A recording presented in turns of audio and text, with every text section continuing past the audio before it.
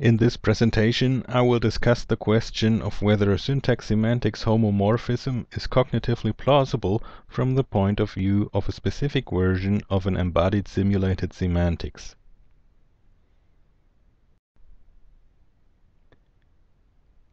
In part 1, I will ask two questions concerning the idea of a syntax-semantics homomorphism based on what we find in the programmatic and applied literature on argument realization. In part 2, I want to give tentative answers to these questions on the basis of my own idea of an instruction grammar.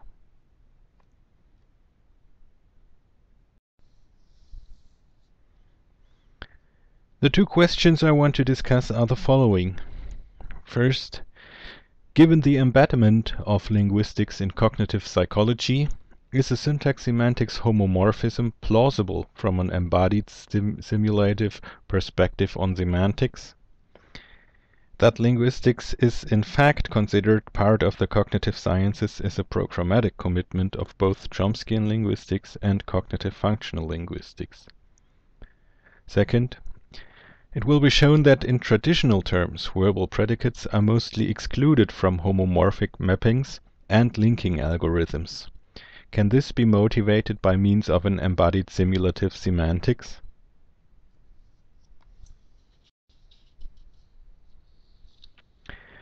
The phenomenon of argument realization is part of the cognitive agenda of modern linguistics. One of the best programmatic textbooks on argument realization is that by Levine and Rappaport-Howarth. In the introduction, they write, "A complete theory of argument realization has to address 5 major questions. 1. Which facets of the meanings of verbs are relevant for the mapping from lexical semantics to syntax?" And then further on, 3.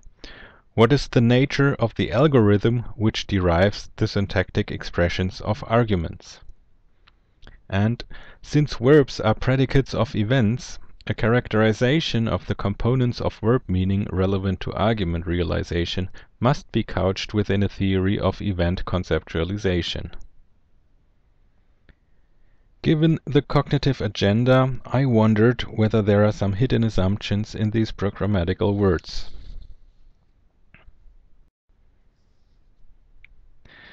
And if I don't misunderstand anything, I found the following presuppositions underlying these passages.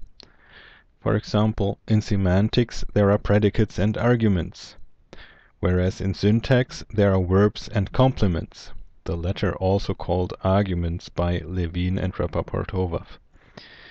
And in the basic case, predicates map onto verbs and arguments onto complements.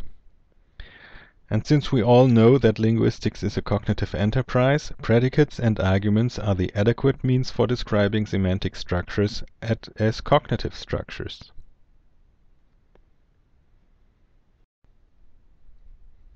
What is described programmatically by Levine and Rappaport-Howarth is and has been executed by different linguists. Here's an early example, Fillmore's case grammar. Without going into details, there is a lexical semantic structure for give with 3 ordered deep cases, and they map onto deep syntactic positions following from the so-called subject selection rule. Note that the lines leading from the arguments in the case frame to the constituents in the tree do not intersect. In addition, the subject selection rule does not make reference to the predicate.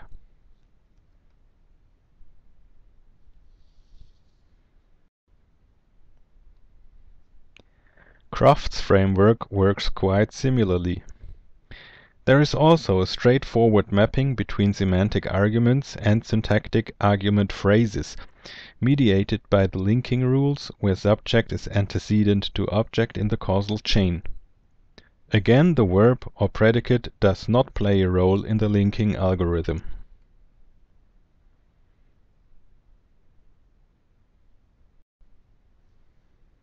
For Checkendoff's framework, the same is true. We see a straightforward relationship between arguments in conceptual structure and complements in syntactic structure, without intersections. And again, the correspondence between the verb and semantic predicates is not likewise straightforward.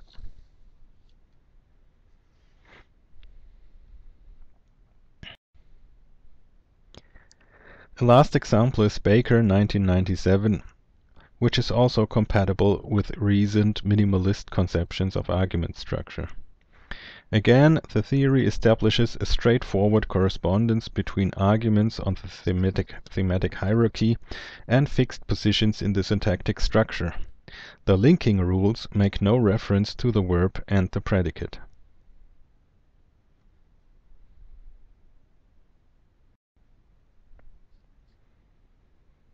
Baker's ideas involving his famous Utah are summed up in this quotation. If one follows the common practice of assuming that thematic roles are part of the conceptual system, then the Utah asserts in essence that there must be a homomorphic, perhaps even an isomorphic relationship between this aspect of the conceptual system and the corresponding linguistic representation. The underlying idea here is similar to those of the other theories just mentioned, although it is adjusted here to the theory of principles and parameters. Nevertheless, the idea of a homomorphism seems to be widespread among theories of argument realization.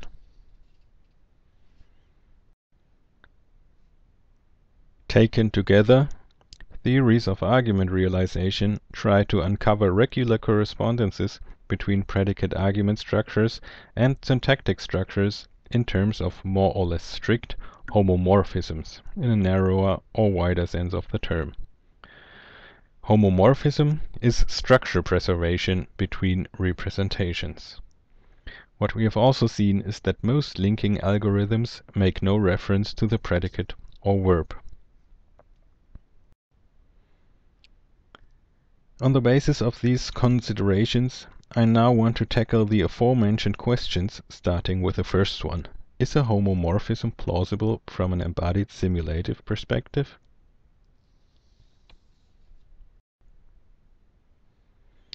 The embodied simulative theory in the context of which I want to discuss these questions is my own model of an instruction grammar.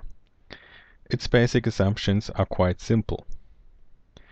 Firstly, an utterance and its underlying construction is an instruction for conceptualization.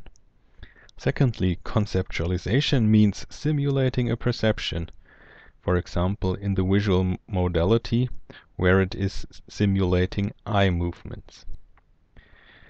This in turn means that utterances and their underlying constructions are instructions to simulate a perception.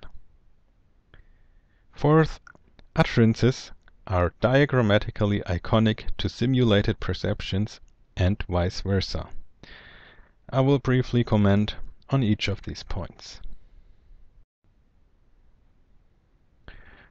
We know from visual perception that light waves reflected from objects in the visual field build upside-down images on the retina and stimulate receptive fields on the retina. The topological structure of these receptive fields is preserved in further processing stages up to the primary visual cortex V1 and even beyond. These structure-preserving mappings are called retinotopic mappings. The output of the primary visual cortex can be described as the perception of a bundle of disintegrated visual features.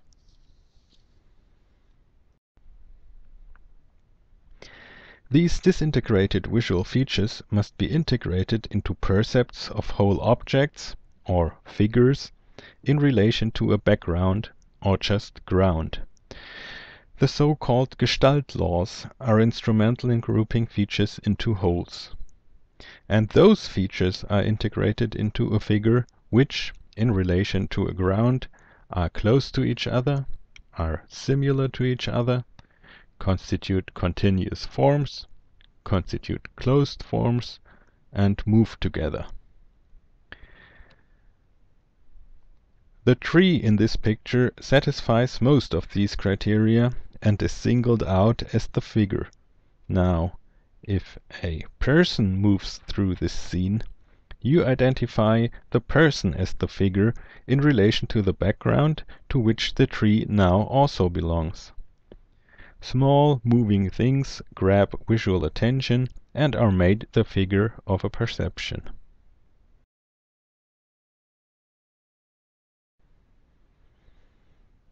However, we are all able to evoke visual conceptualizations even in the absence of actual stimuli, that is, in a top-down manner, and we are able to manipulate these concepts. For example, imagine a golden retriever standing on a turntable rotating clockwise. The time you require to rotate the dog can be shown to be proportional to the degree of rotation. This classical finding and the one on retinotopic mappings indicate that we can characterize top-down conceptualization as a simulation of bottom-up perception. And in a similar fashion, there is growing evidence that language comprehension may consist in running incremental simulations of perceptions and even actions. As a terminological guideline, just as figure and ground structure perception, trajector and landmark structure conceptualization. That is, we always deal with figure ground or trajector landmark configurations.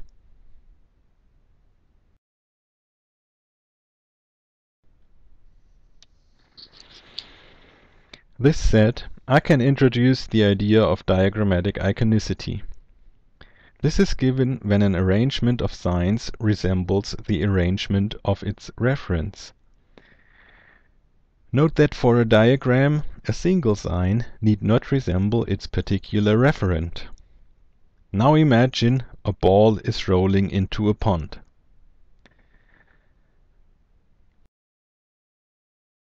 Schematized, one could give the following perceptual or conceptual structure. A small moving object grabs the observer's attention and he fixates it visually and follows its trajectory relative to a ground. All this happens in time.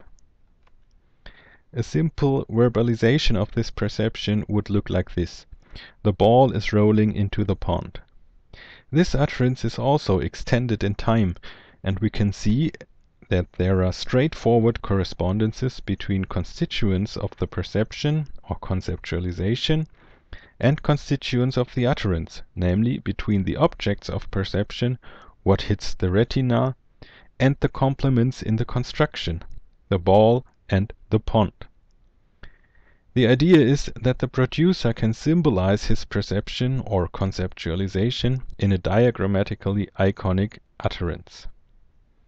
And the comprehender can simulate this perception on the basis of the utterance, which functions as an instruction for him.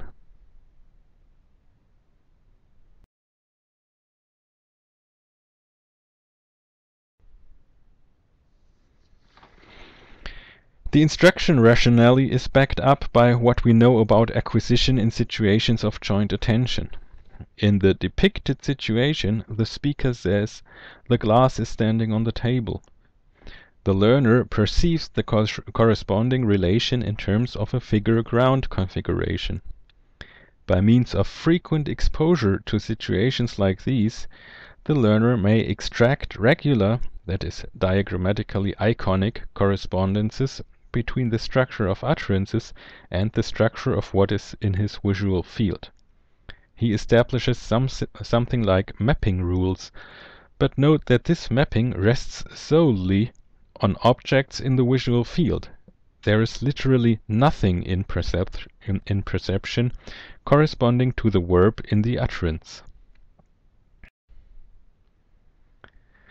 When we look into the comprehension of active sentences, this works similarly. On the basis of the instruction, "Peter kisses Mary," the interpreter can incrementally simulate a corresponding perception, and the perception is trivially iconic to how the event objectively unfolds. Comparing this to the interpretation of a passive sentence, the latter is more complicated. When hearing Mary, the interpreter will predictively establish the concept of Mary as a trajector. When he encounters that the construction is an instance of a passive, he has to shift perspective to Peter and then follow the trajectory of Peter's activity towards Mary. This leads to a delay and decreased accuracy in the interpreter's ability to decide who is the kisser. The reason that is that in order to comprehend the passive sentence, the interpreter has to conceptualize the event in the natural order first, which is reversed in the linguistic instruction here.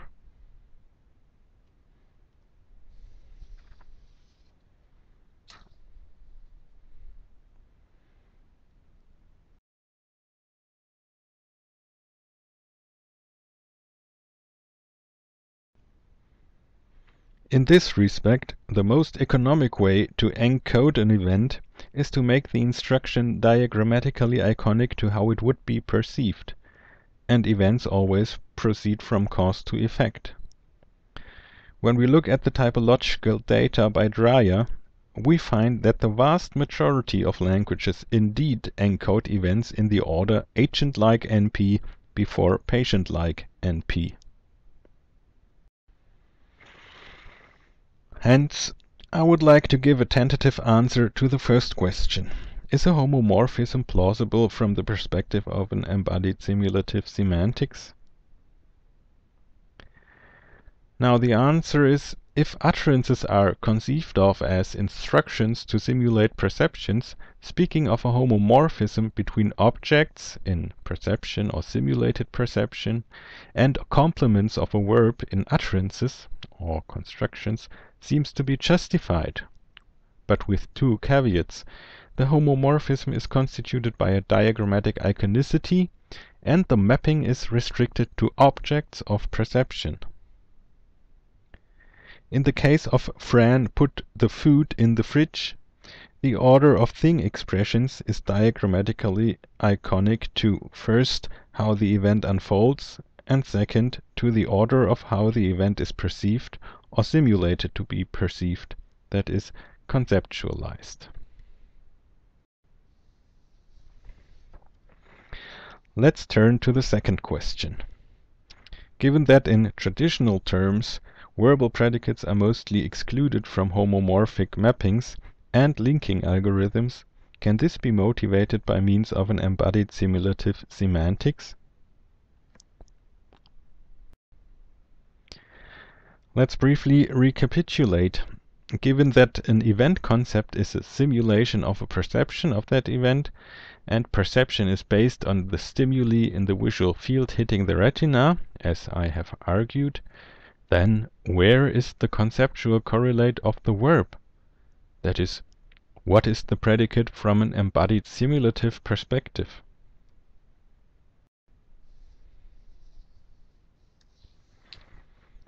Take again the utterance, "the glass is standing on the table."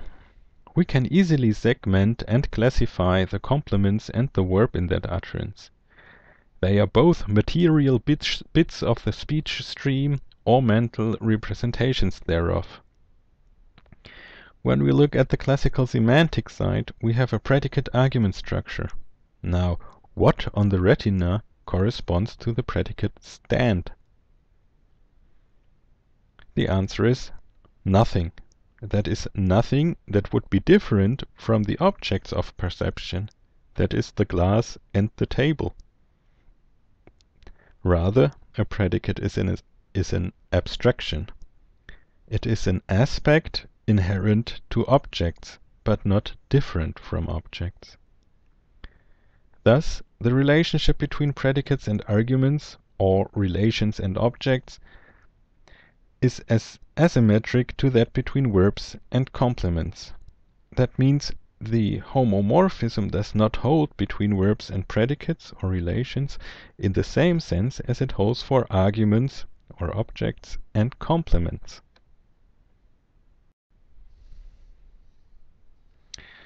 Is there further evidence for the primary status of objects and the secondary status of relations? Now Heine and Kuteva have attempted an evolutionary reconstruction of language by firstly surveying typologically stable grammaticalization paths and then running them backwards.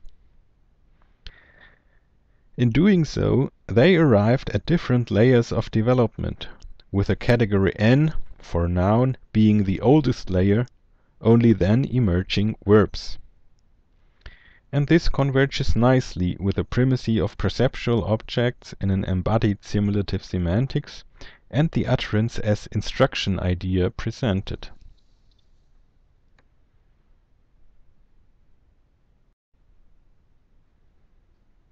Further evidence comes from acquisition. Gentner and Boroditsky note that nouns can be more easily acquired because objects are readily individuated in the world.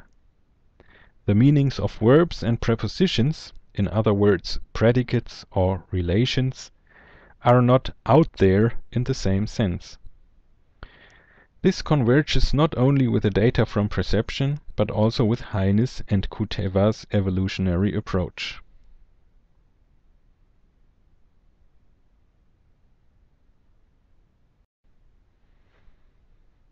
So my tentative answer to the second question, why are predicates hardly ever part of linking algorithms employing the idea of a homomorphism, goes as follows. From a conceptual perspective, the relationship between verbs and their conceptual correlates is not only analogous to that between complements and their conceptual correlates, that is, objects in simulated perceptions, because strictly speaking there are no conceptual correlates of verbs except for the objects at which they manifest themselves as inherent aspects. And the embodied simulative view proposed here is compatible with the notion of homomorphism in terms of diagrammatic iconicity, where objects in perception and conceptualization are related to expressions for thing-like entities in verbal instructions. Going one step further, one could boldly make the following statement. Given that argument realization is a cognitive phenomenon, an embodied simulative semantics could motivate the notion of homomorphism stemming from more formal traditions of semantics, which have carried over their descriptive system of predicate argument structures from logic and philosophy to a cognitively oriented linguistics. Thank you very much for your kind attention.